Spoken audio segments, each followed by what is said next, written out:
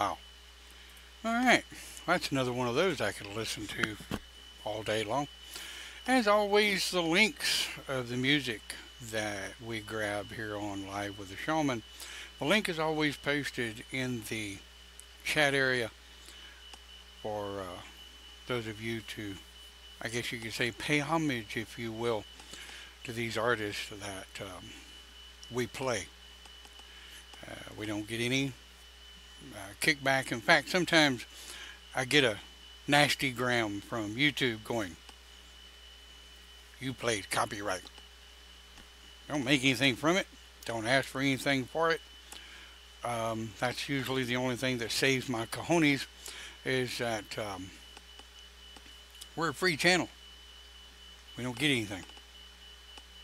Really don't want anything. Except for people to learn.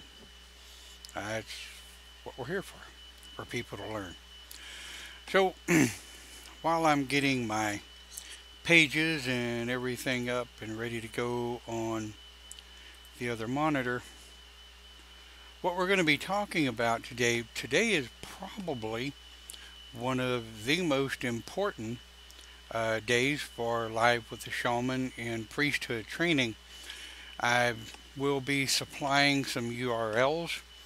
I know that the ULC, and yes, the link will be in the training, as well as here. The ULC is a, strangely enough, federally recognized ministry license or licensing organization where you can get your ministry license. Now, yeah, they're kind of the brunt of the joke of everybody there is, because you can get your dog a ministry license or you can get your cat a ministry license. But as far as the human species, I can tell you, and of course I am, and Live with the Shaman, as well as the Grove of the Celtic Shaman, Open Pagan Church, and the House of Pagans. We are based, founded, and located in Texas. So everything we do here follows within the Texas state guidelines of what we're allowed to do as pagan ministers. Now, the reason we don't train pagan ministry in Open Pagan Church, because it requires you to follow a strict training protocol that is covered and trained here in the GCS, the Grove of the Celtic Shaman.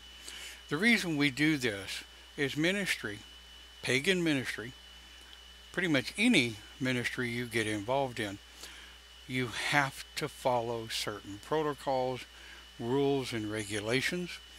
You need to follow certain respect laws and rules and regulations within your state. Now, I don't know about other states of the Union, but I can tell you here in Texas that ministry laws do vary slightly between counties that you go into. For example, the county that I grew up in, Liberty County, had certain requirements for a minister to be able to perform graveside and marriages. The purpose for the ministry license and the ministry training is to be able to do marriages, graveside, and ministry counseling, what we call spiritual counseling. Now, you have to understand and be very aware that when you are doing spiritual counseling, ministry counseling, whatever, to anyone that comes to you for guidance, I cannot stress enough for you. Be careful. Be vigilant. Listen, and some of the things we're going to cover over here on the training is going to be more of that. This particular series here in Chapter 5, Ministry Training, may cover more than just 1 or 2 or 3 episodes. It may not. We may get through it all in a couple. But I can't stress enough. I know that when I was just starting out, Some of the people that came to me had some pretty astute mental issues. Never underplay that. There were also some that came to me that had been diagnosed with everything under the book. Ended up being they were just very depressed and very confused about life and things that happened to them in the past. My recommendation to them was to get a second opinion. I cannot tell you, no minister can tell you to stop seeing your mental health professional. I'll say that again, and I cannot stress that enough. In ministry training, never ever suggest to anyone that they stop seeing their health professional or their mental health professional. You can find your ass in a world bad lawsuit. Not to mention you can do jail time for it. You are not qualified. I am not qualified to tell anyone to stop seeing their mental health professional. Now, on the other hand, as your minister, as someone's chosen minister within the pagan philosophy, I am perfectly within my right to recommend that you get a second opinion. That's perfectly within the rules of engagement. Keep that in mind as we go through this. I can't stress enough, when you're dealing with people's spiritual enlightenment, that you're not only dealing with their spiritual enlightenment, you're also dealing with all 5 of their human elements.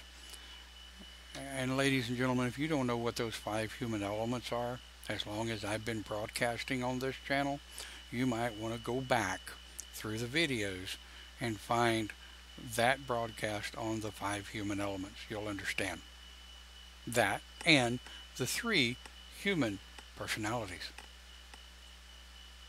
So, with that in mind,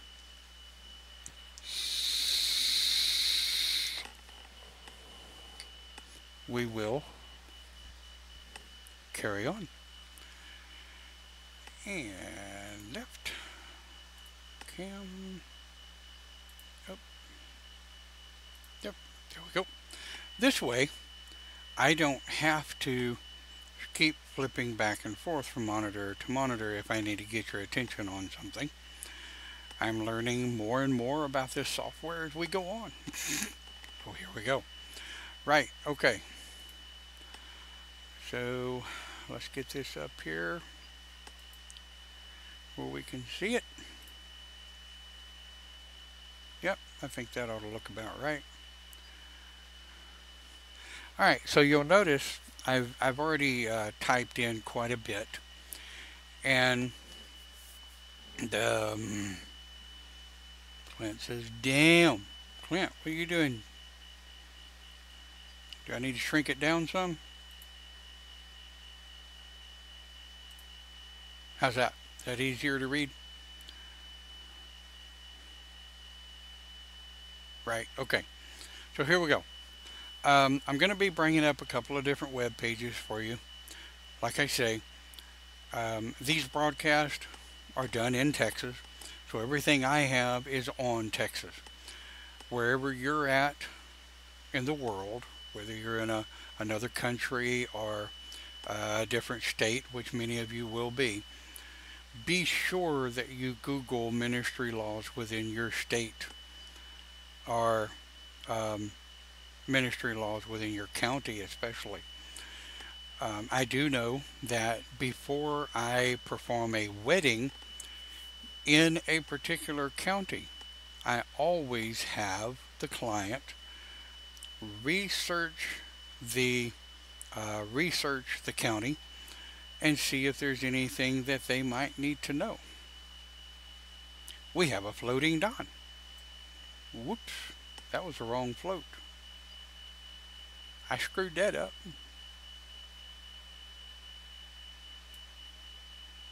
Damn. All right. Floating Dawn. Here we go. Whee! And there we go. Ah, gotta have a little fun with it, right? Okay. Here we go. Priest training for ministry, Texas? Question mark. I have a link on the training that will allow you to be able to look up some of the basics of the Texas ministry training. And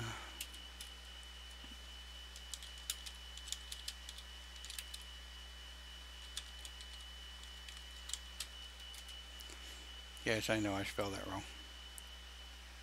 Ordainment. All right. Okay. Now, like I say, the laws and what have you that will govern your style of your laws, the things that you can or cannot do within your country, state, county, whatever, will vary, might vary slightly, might vary vastly. You never know. So it's like I say right here. First thing you have to do is reach out to your state or country. If you're in Texas, you have to contact the county in which you're, what county in which you will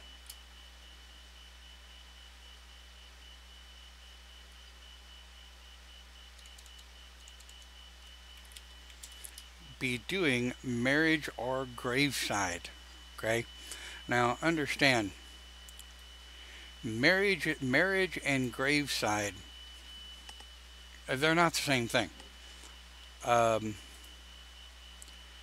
There is also another one that we do that some religions call baptism, right? That we call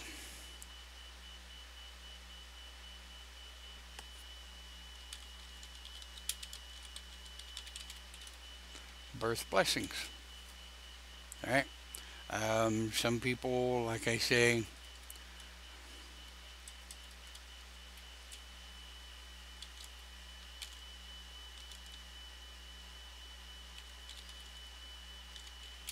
and I know that is spelled wrong, but since I reformatted and reloaded my computer, my spell checker is working quite well.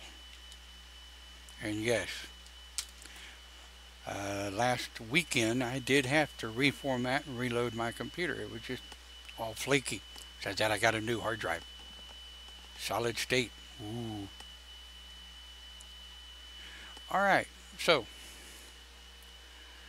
we're going to find out in the county in which we're going to be doing the birth blessing, marriage, or graveside, if there are any required laws or paperwork or rules that we need to know within that county before we perform that ceremony. Now, in Texas, I have learned over the last 20 years, from county to county, the only thing required in a marriage, now listen to this real close, this is only in Texas, the only thing required in each county is marriage.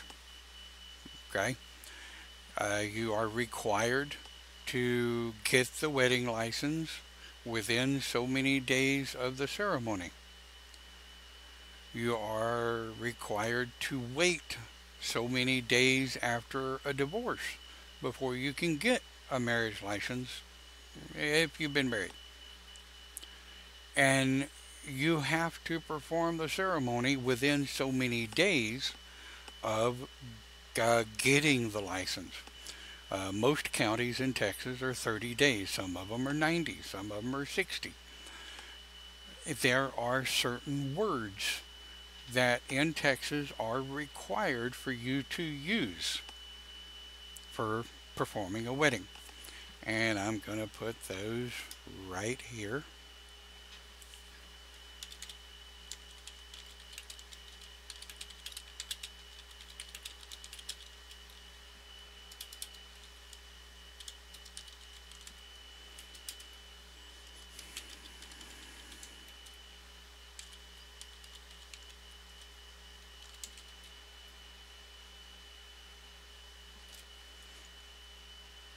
As you guys can tell, I can't spell worth a damn. That's the reason I am so beholden to spell check. Required phrases, required words, right?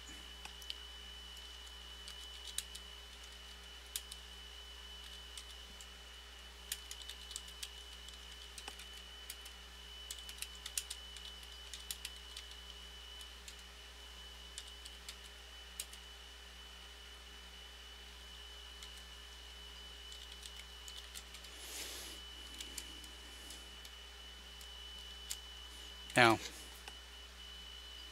don't be a smartass. That whatever says, do you take this person, okay? Usually what I do is, do you take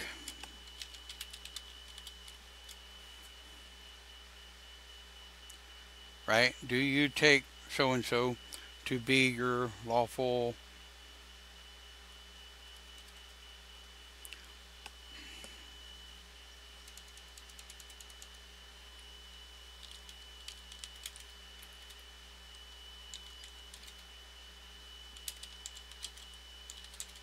whatever?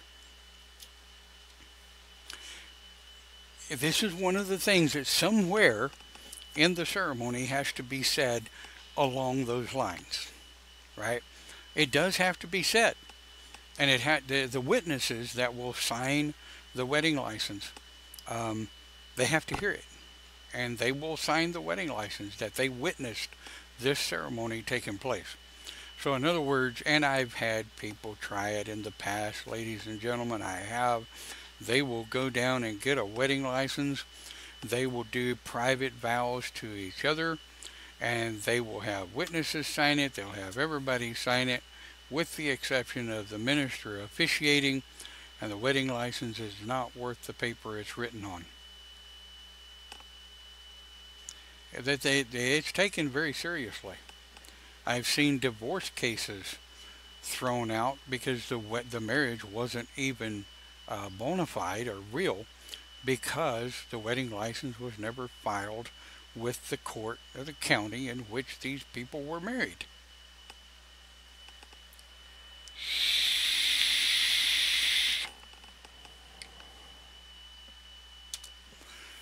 Something else that has to be said.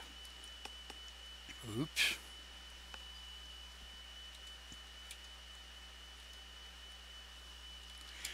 You're gonna love this one, but it has to be said.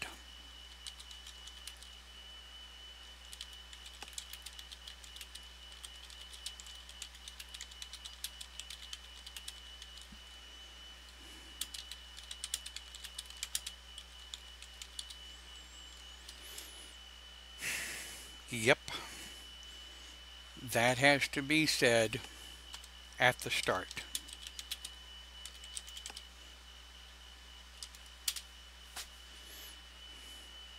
At the start, does anyone have just cause why these two should not be joined? Now, there is a difference.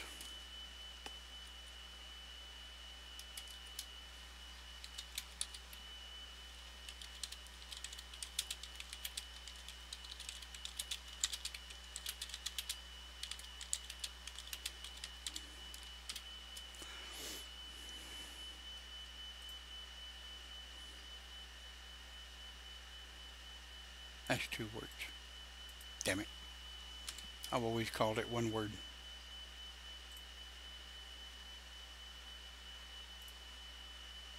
Hand fastings and weddings are not the same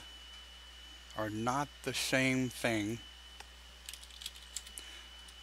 by law.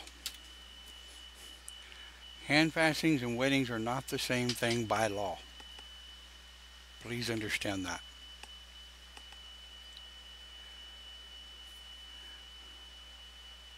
So again, and here's the cool part, whatever you do, whatever you say within the ceremony, whatever cash that you do, um, there are certain things that I do personally during a ceremony that I don't vary on.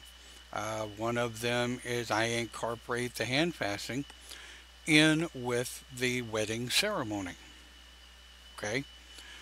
Now, I have officiated both sides of the fence. I've done non-denominational weddings, I've done pagan weddings, I've done Celtic weddings that were not necessarily pagan, but they were universal Celtic weddings where there was no pagan overtone to it whatsoever. The non-denominational weddings are fun. You just have to be careful what you say and make sure you don't get paganism in there. I've also done, um, um, I'm not going to call it a bipolar wedding, but I've also done bi-religious weddings where a pagan is marrying a Christian, and they're okay with that, and they've come together with the understanding that the two different religions are different, and each of them will be practicing their religion within the marriage. And all of this is covered in the pre-marriage counseling, which I will put up here in a moment. The point is, when you are doing a dual ceremony, okay, when you're doing a dual ceremony, you may well have a Catholic priest or a Baptist minister or someone of another faith there with you.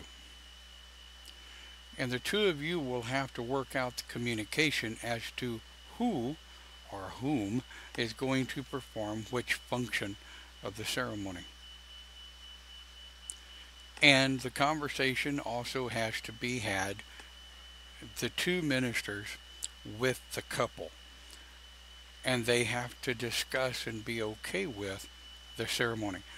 The one I've only done one, and it was absolutely beautiful. It really came out well. Um, Believe it or not, the Baptist preacher that was there to officiate that side of the ceremony was absolutely dumbfounded at how easily it went. To be honest, I was mildly surprised myself. But onward and upward. Right, so, um,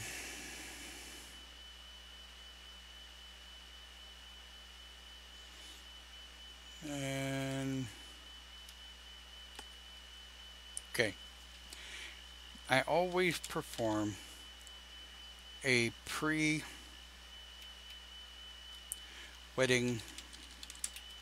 counsel.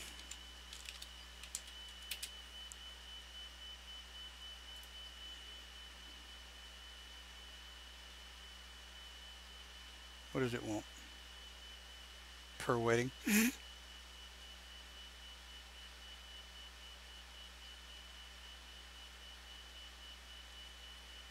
Yeah, well. Maybe it wants space in here. Alright. Pre-wedding counsel.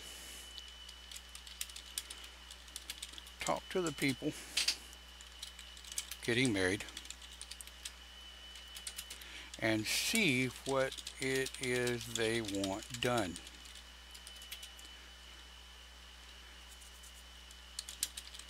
Do they have vows to each other?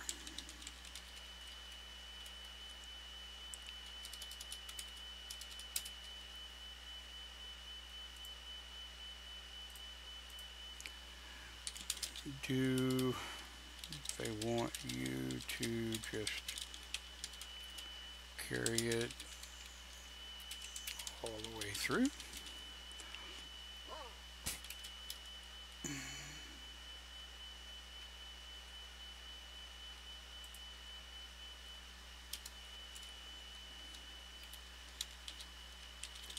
What are their plans?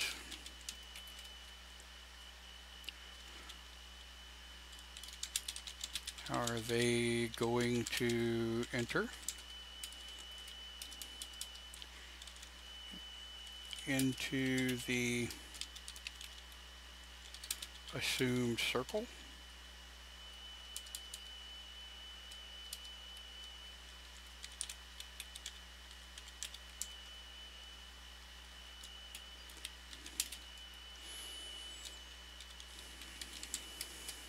All right. This and amongst all types of other different questions you're going to ask while performing a wedding.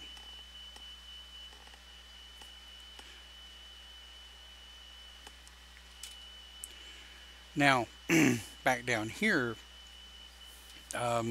required words to be used during a marriage ceremony.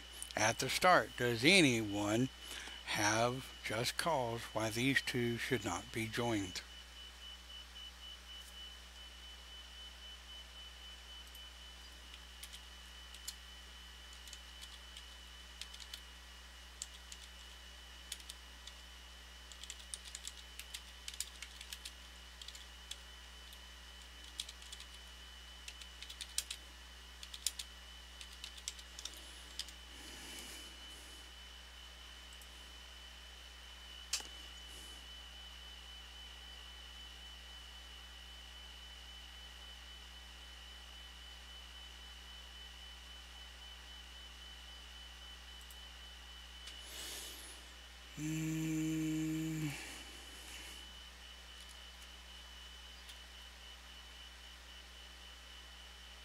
All right.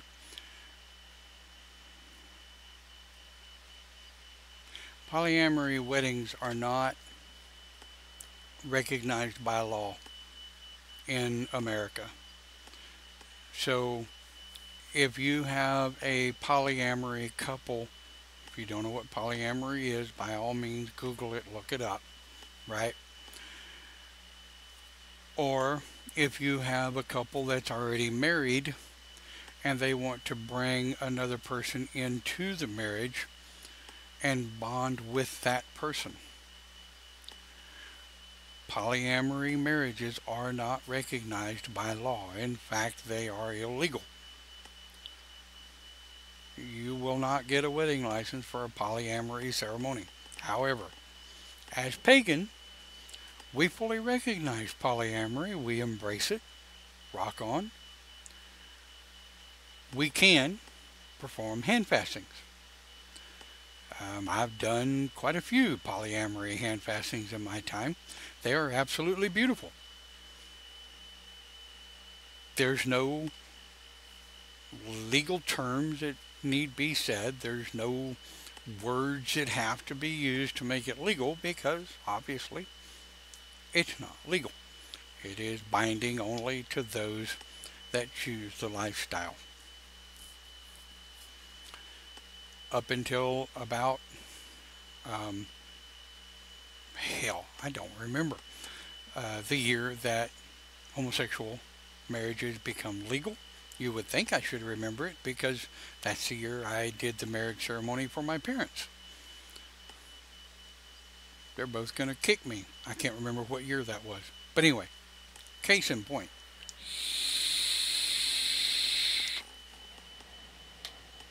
Up until that time, I had to put in there that gay and lesbian marriages were not bound by law. Now, thank the gods and goddesses, they are. And I don't understand why polyamory marriages are not recognized by law either. I'm sorry, but if someone's in love with someone else, they should be able to marry them. I don't make the law. I just have to follow the damn thing as a minister. I have to be aware of them.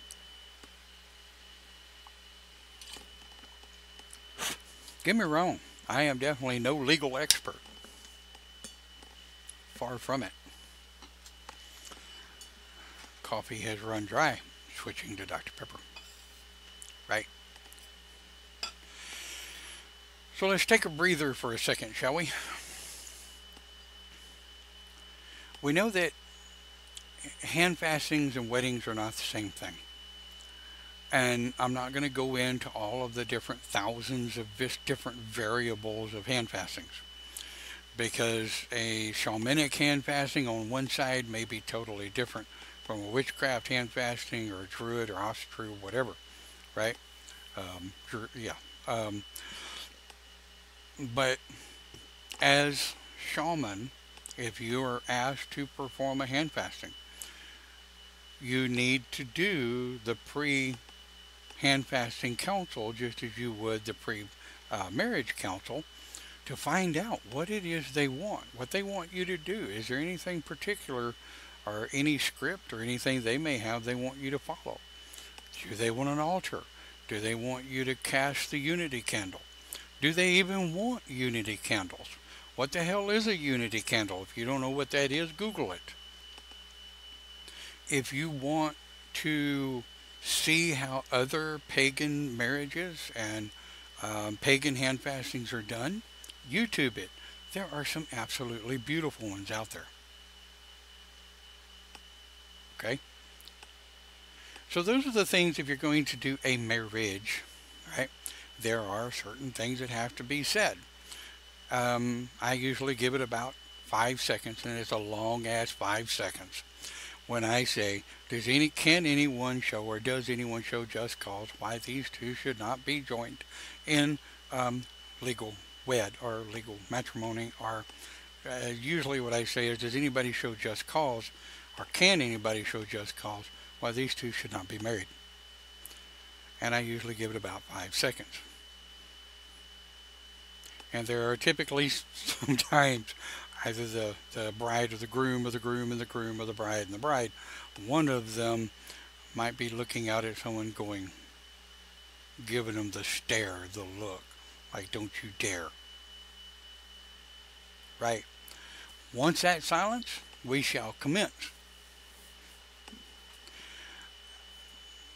I would generally look out at the crowd and say,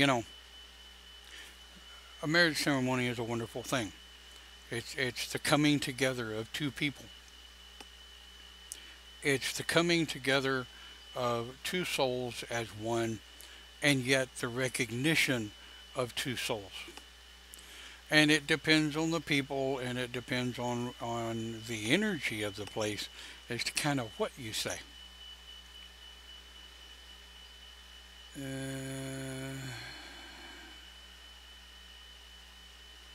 Yes.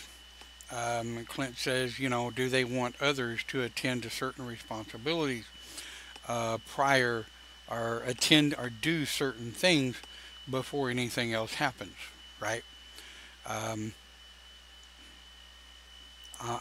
not a big fan of blood join ceremonies. I'll do them. I've done them, but I'm not going to hold the blade. It's just outside of my core to do. I don't actually have a problem with them. They're just not my thing. I've done them. I've done one.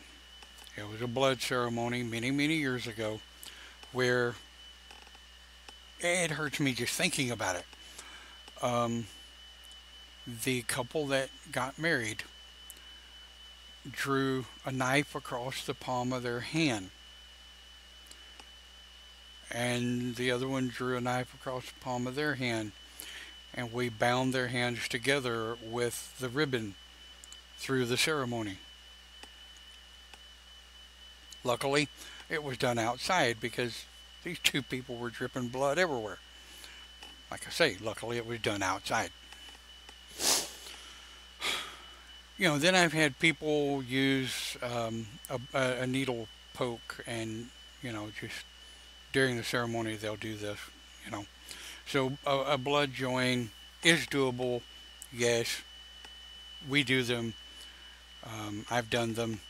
So that type of thing. and the types of things that, during the pre-wedding council, pre-marriage council, is when you find out all these things. These are things you need to think about as performing the ceremony, because I promise you, they're not going to be thinking about them. So I recommend, and I've always done it, you get a list together when someone says, will you perform our ceremony? Next question, is it a wedding or is it a hand fasting? Their answer dictates your next set of questions. Now, I'm not going to put all of those questions in this training, because I would think by now, as a priest, you have either attended or researched or helped with or associated yourself with different types of pagan hand fastings and weddings. If you have not, I strongly recommend that you YouTube it, Google it, watch some different types of hand fastings to give yourself ideas if you've never done one.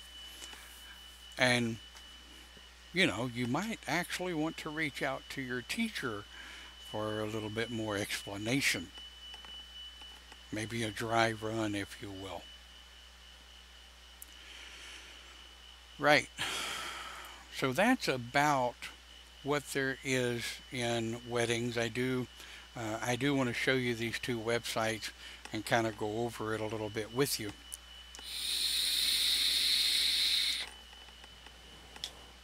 Before we carry on to the rest of ministry. Now you can see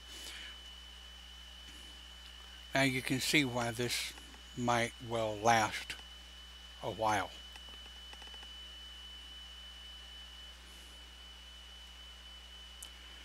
All right. So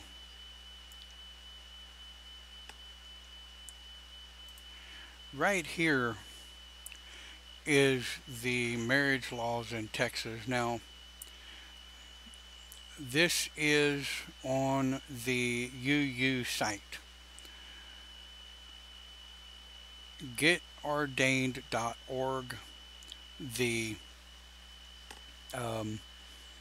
The link is in the training, which I will upload to the OpenGCS later.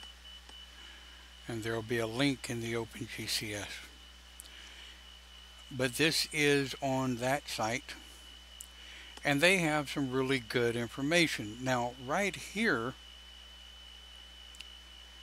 if you haven't yet become ordained, the first step, for anyone, is to become a legal minister. Now, most states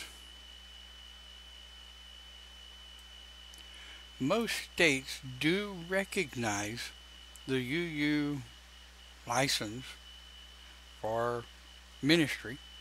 They do recognize it. Now, to be honest, I got mine in 2000 or 2001. I don't remember the process to do it, but I will pull it up here in just a moment. What I did way back then was went with the classic wedding kit, and we'll go ahead and we'll open those in separate tabs. Right. How to officiate a wedding. Now, here's where any, materials or documents or whatever you may have to, if a particular county in your particular area, I can bring that up a bit here. There we go. If a particular county and a particular area require you to have certain things, documentation or whatever, I have never run into that. If you're curious and you're in Texas, about halfway down this page is a link where you can find your particular county. Now, when we married my parents, when we did that ceremony, I came in here and I clicked on Collin County, and We gave them a call and we said, hey, we're my husband's already an ordained minister. Is there anything particularly special we need to file with the county courthouse before we continue on with this thing? The only question the lady asked was, is your husband an ordained minister? Yes. Has he ever done weddings before? Yes. Is he aware of the paperwork that needs to be filed that is recognized by the state of Texas? Yes. Problem solved, issue done, have a nice day, thank you very much. It was that simple. But it's always good to check and be sure. Different things that you might need to perform a wedding in Texas. And then it gives you ideas, different ideas of things that you might want to do. Here are your direct marriage laws. Right? And of course, Texas does, they don't advertise it, but they do, and this is federal law, okay? Federal law, Texas has to recognize alternative religions other than Christianity or Jewish. A person who is an officer of a religious organization and who is authorized by the organization to perform and conduct a ceremony.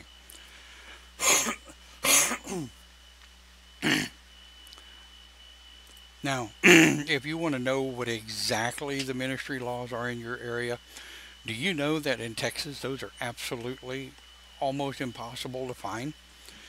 Back in 2000, we stumbled onto a document that did say, that 3 people in your congregation, you do have to have at least 3 people in your congregation that recognize you as a minister.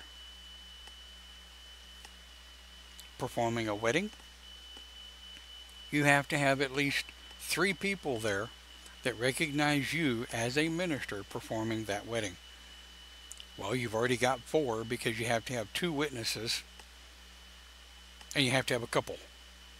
Yeah, it's getting married. Male, female, male, male, female, female, whatever.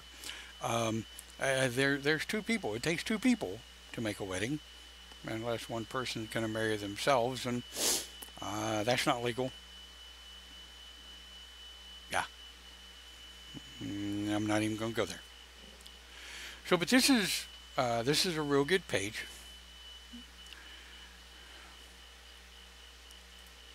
And ladies and gentlemen, you got to understand, I am not a big proponent for the ULC. I could care less. But it's the easiest way to do it. It really is. It's the easiest way to do it. And I mean, yeah, okay.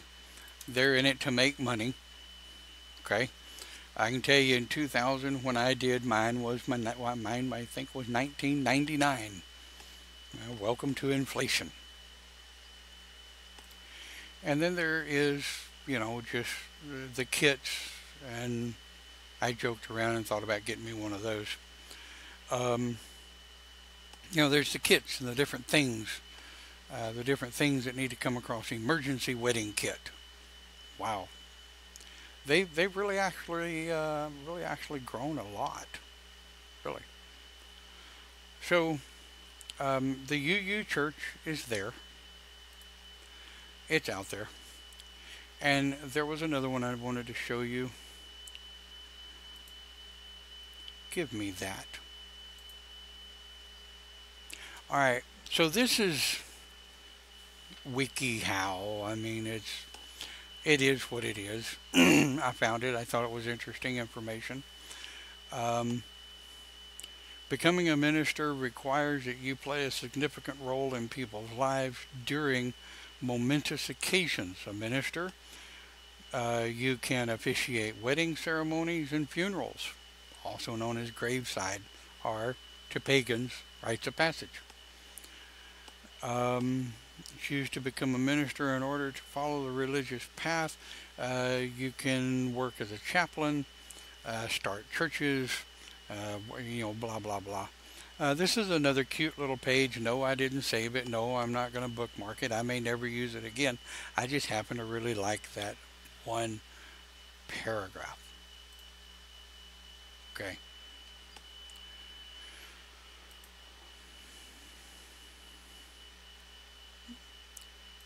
So, because of the way time goes, I want to recap. We're 15 minutes before the hour. And I know that a lot of this is extremely daunting. Some of you may think it's overwhelming. Some of you may think, why the hell bother? Wedding ceremonies are beautiful. Birth blessings. What we call paganings. I need to put that in there. Hand fasting, baptism.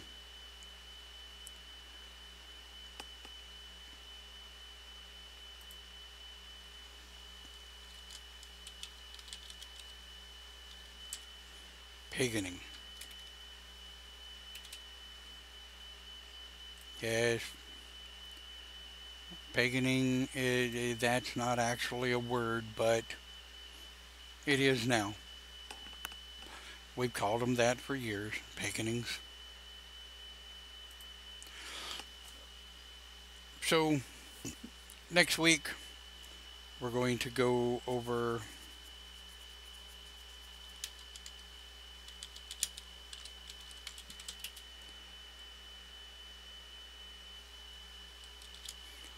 part 6.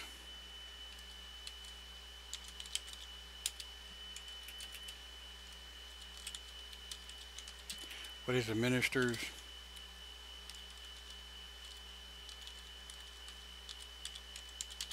responsibilities?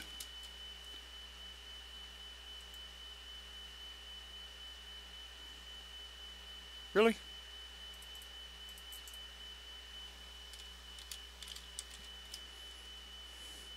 Priest training point 6. What is a minister's responsibilities?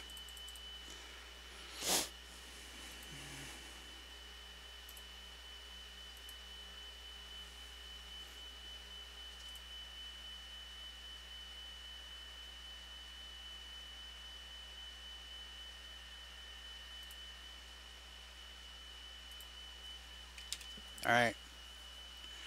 So let's recap. Let's recap. Get my damn mouse back over where I'm supposed to be. Right. So what have we covered today? Well, we talked about ministry laws. We talked about the things that you need to be able to perform a paganing, a wedding, a graveside, or a funeral. What it takes and where you can get your ministry license. And like I say, the ULC means nothing to me with the exception of a legal entity recognized by the federal government as a place to receive your ministry license.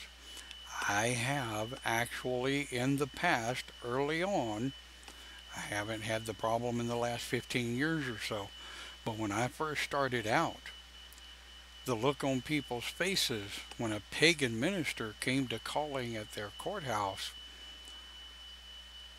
where is your license? Right there. How long have you been practicing? Well, I've been studying for many years. I got my license in 2000. They have no choice but to recognize it. Now, don't get huffy with them. Don't walk in there with a chip on your shoulder expecting them to knock it off, because they will. County clerks, you would be amazed at the amount of power that a county clerk actually has. A county clerk has the power to make your life a living hell. So remember that. The other things you're going to want to remember in studying this document: research, research, research. Ask questions, learn. Get with your teacher as to tips and tricks and things that they've done in performing ceremonies of the past. Do some dry runs. Get you a couple of sticks and put them up there and practice tying the ribbons. Get your teacher to show you how to tie a 3-stranded 6-foot ribbon. Oh, what are the 3 strands for, you say? Well, the 3 strands represent the family. Whether you're going to have children or not, if you're going to have children, the 3rd strand is for the bonding of those children. If you're not going to have human children, I know many people, us included, that our cats are our children. We also have a 2-legged child. We have 3 4-legged children and 1 2. Sometimes I wonder which one is which. No, I'm joking. But when you're studying the ministry, read it and look at it as if it's a part of you, because it is. So, I ask you to keep in mind when you're going through these training broadcasts. I do them because I enjoy doing them. I do them for those who are coming up that are learning, the young people and the older people alike that are learning what it's all about. People have asked me for years, what is a pagan minister? Why? Why do we need a pagan minister? Well, you may not. Well, it's not my responsibility to answer that question. And shamans coming up in the grove of the Celtic shaman have always wanted written training documentation. Well, we're doing it. We're doing it on the fly, and we're videoing it as we go, because it helps me remember what the hell needs to be written. But that's it for today. Thank you for watching. We will see you next week with part 6 of Pagan Ministry Training. Have a great day.